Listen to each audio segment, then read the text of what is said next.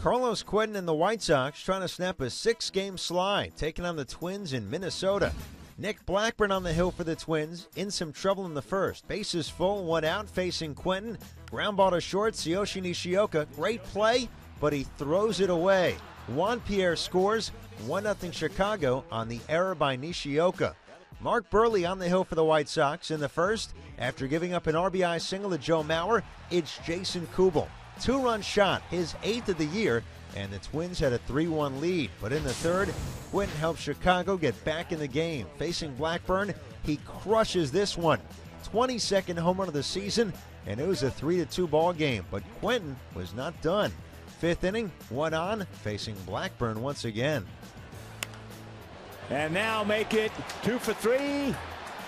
Yes, you can put it on the board. Yes.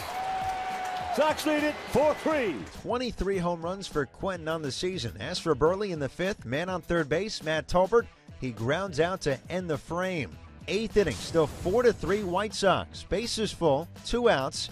A.J. Pierzynski at the plate. Now keep in mind it's a 1-2 count. Glenn Perkins, wild pitch, gets away. In comes Alexi Ramirez. It was a 5-3 ball game. As for Buehrle, bottom of the 8th inning, facing Tolbert once again. Tapper towards third. Brent Morrell, great play on it.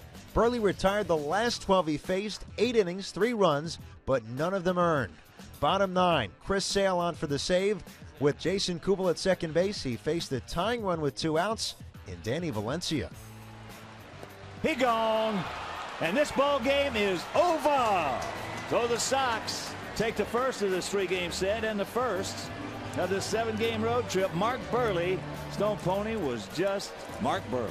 And the Stone Pony picked up his 9th win. White Sox a 5-3 winner, snapping that 6-game losing streak. Quentin had 4 RBIs. He now has 70 on the season.